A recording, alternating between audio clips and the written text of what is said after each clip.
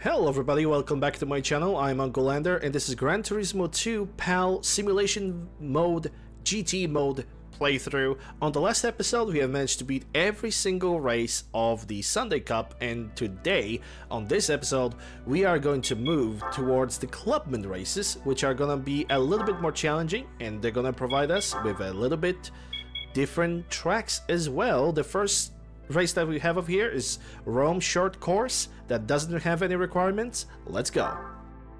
The only requirements that we're gonna have over here is just a little bit of patience, because every single car on the first sharp corner is gonna just pile into us.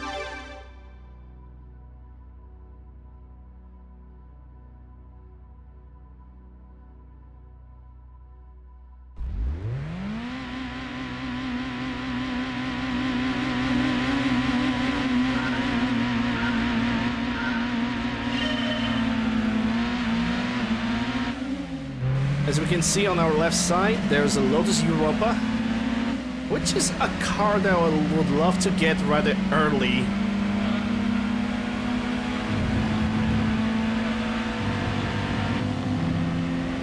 Right behind it is Lotus Elise, which is probably the biggest danger in this race. And now there's a sharp turn over here, in which every single of these cars is gonna pile right into us. The Lotus Elan from the 70s is right in front of us. He managed to slide through us, but we will manage to catch it right before he's gonna be able to make the next turn, at least I believe so. This Lotus Elan, despite the fact that it's a pretty damn old car, it's still pretty light. Definitely much lighter than us.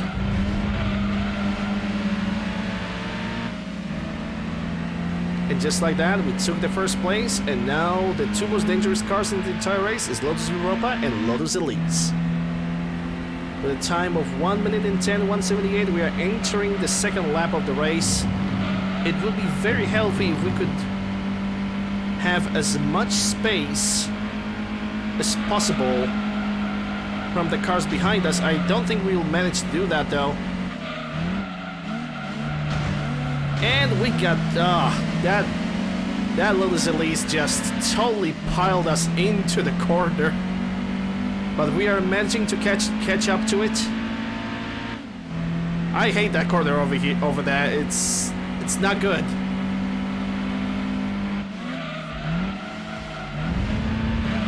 And I say, show the same courtesy.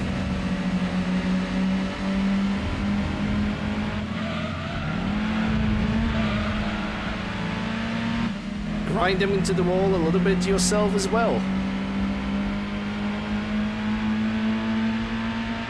And like that, we have finished the first race of the Clubman Cup, with Lotus Europa actually finishing as the second. Lotus Elise got what it freaking deserves and finishes at third.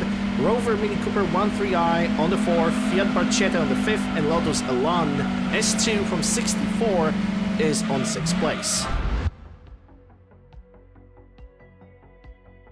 Sadly, for the Clubman Cup, we are also not going to receive any additional rewards besides getting money.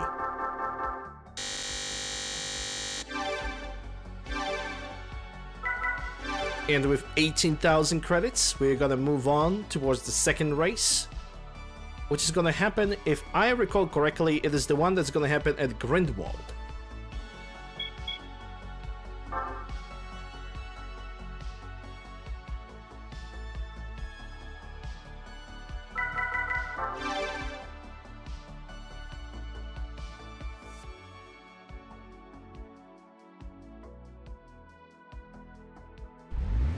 And I can already see Lancia Delta, Mercedes SLK, Honda S2000, a Jaguar all the way in the front, and also a Peugeot. I'm gonna assume that's Peugeot 4 or 6, but I could be wrong.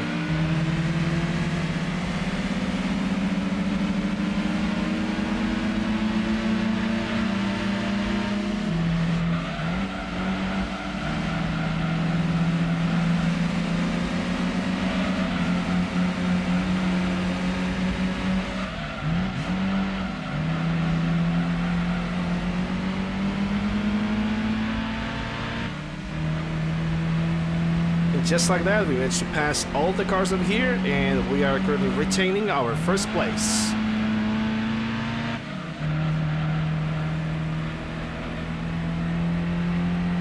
I really enjoyed driving the Lotus Europa throughout this entire track over here on the license test. It was a really fun race to drive, really fun license to complete.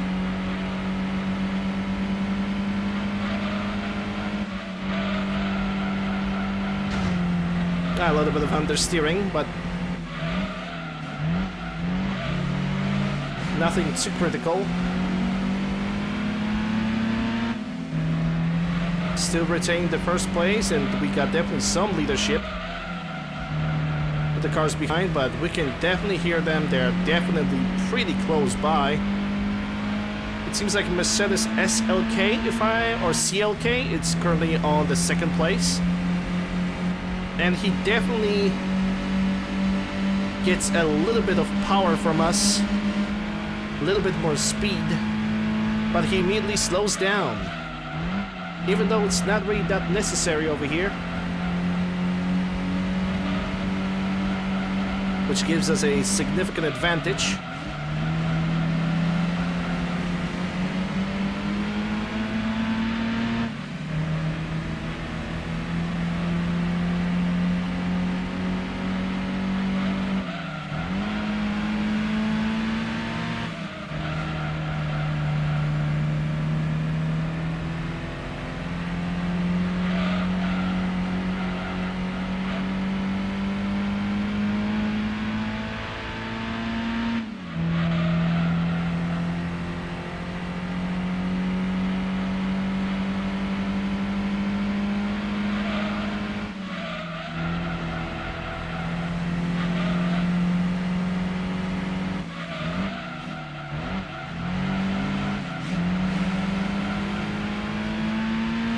Beautifully bleeding corner, and now from here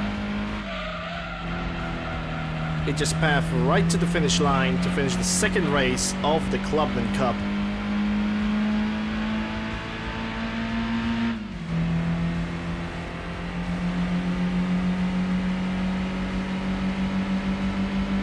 With 1 minute 30 and 8:51.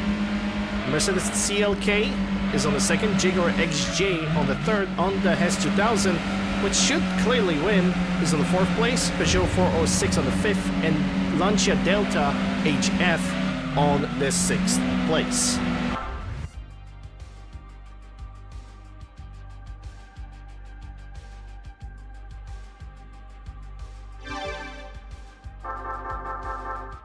With a reward of 6,000 credits, we currently have 24,000 credits. And that also means we can go for the third race on the Rome full course. But I highly recommend for everybody, it doesn't matter if you're a new or old player, the final race of the Clubman Cup has definitely some significantly stronger cars. So for the money that you currently have, you can do two things. You can either buy a car that's basically a little bit stronger than your current car, or you can invest in the car that you currently own, upgrade it as much as you can, and then try to go for the Rome City course and try to beat the cars that are over there, because these guys are a little bit more challenging. It is actually a first real test of your abilities, and honestly, I'd rather spend the money that I currently have on upgrading my current Mazda, which I'm gonna do exactly right now. So the first thing that I recommend tuning is going for the drivetrain, not going really for the gearbox. Get everything that you can that can increase your acceleration. The first thing we're gonna go is flywheel, then we're gonna buy the propeller shaft. I also recommend getting the better clutch. It's 4,000, but it's gonna be worth it. The other must-have upgrade, one that I should probably do at the very first place, is getting the super soft tires. But of course, I didn't do that because I'm a dummy. So if you cannot buy the tires, I am a dummy. I'm probably gonna pay for that. Buy yourself a weight reduction if you cannot afford that. And I'm gonna increase the power of my car a little bit. And I could do this with the professional muffler. We also need to remember that this car, we only can maximally tune it up to 246. We are creating this car specifically for 246 brake horsepower races. I also think that with the remaining car that I have, I could invest my money into the brakes. Into the basic brake kit. And with that, assuming that I'm not gonna derp anymore, we can go for the Clubman Cup with the Rome City Course.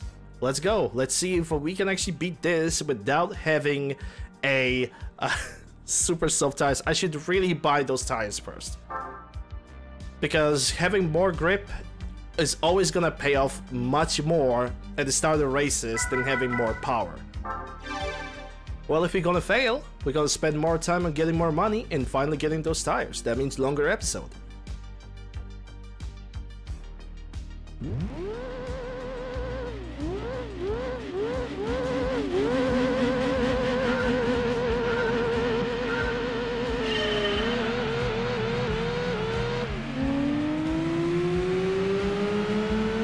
And we got like the worst car that we can change ourselves against in this race. It's a TVR Chimera.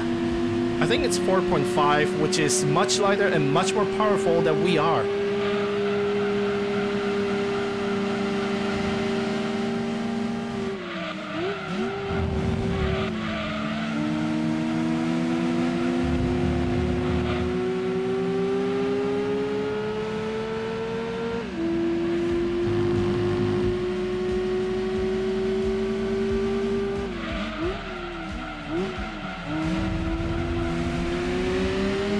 And he's right behind us too. And he's ready to overtake as well. Oh no!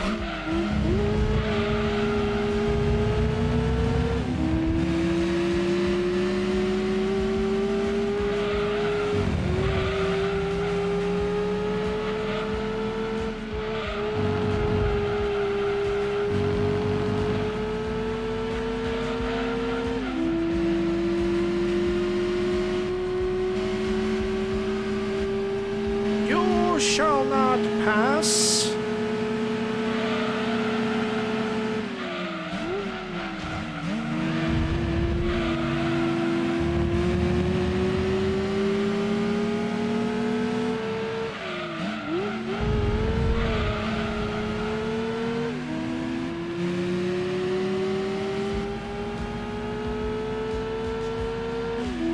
Oh, he's right there. He's right. He's ready to just absolutely destroy me. I did not want to let him to do that. I actually kind of did, because I just smashed into the barrier. I was watching too much on my behind. And that's exactly what I get for not paying a good attention to the track and not buying the appropriate tires for the race.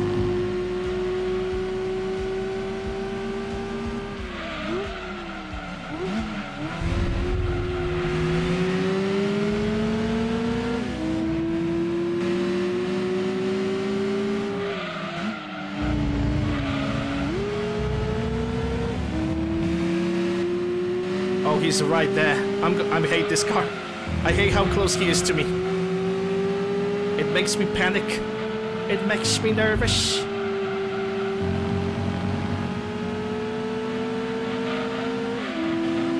Go, little rotary 2 engine. You can do this.